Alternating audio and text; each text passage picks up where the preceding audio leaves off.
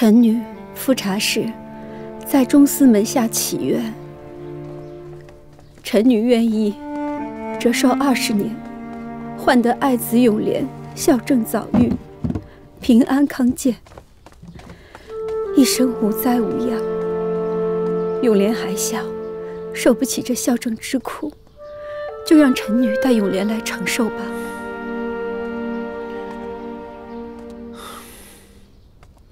皇后，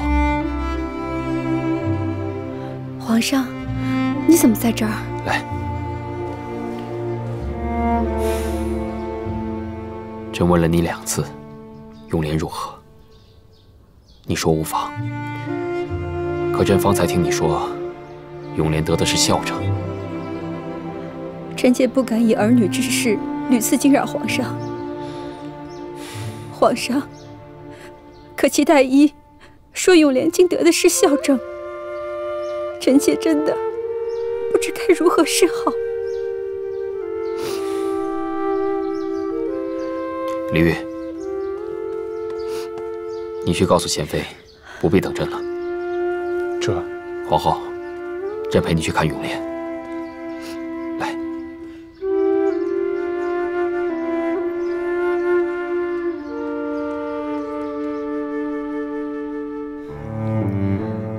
皇上，太医说了，永莲的风寒已无大碍，只是孝正，怕是无法根治。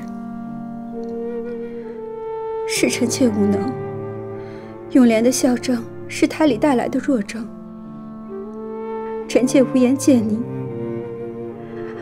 更对不住永莲。皇后不必过忧，朕会让太医院的人好好给永莲医治，便是不能根治，细细调养，也会保她无碍。可永莲是嫡子，得了孝正，又如何可以习武骑射？只能一辈子安安静静的。永莲能修文治天下，照样是朕和你心爱的孩子。只要永莲能好，臣妾愿意长跪安华殿为他祈福。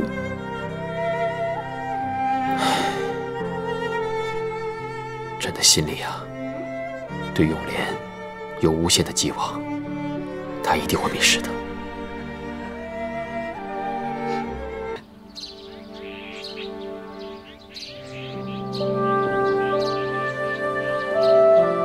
余昭明堂，明堂孔阳。余昭明堂，明堂孔阳。圣皇宗祠，木木煌煌。圣皇宗祠，木木煌煌。上帝宴享，五味时序。永莲，不打紧吧？皇额娘，这诏明诗选上有很多字，儿臣都不识得，所以皇额娘慢慢教你啊。永莲，你皇阿玛最喜欢诗文，你不可不学作诗啊。二阿哥的病还没有好全，不宜太过劳累。女儿何尝不心疼啊？可是永莲病下这些日子，功课比永皇落下不少。作为皇子，他本来已经不能习武骑射了，那读书之事就更不能荒废了。儿臣听皇额娘的话。娘娘，二阿哥该喝药了，拿过来吧。永莲，我们喝完药再读啊。苏莲，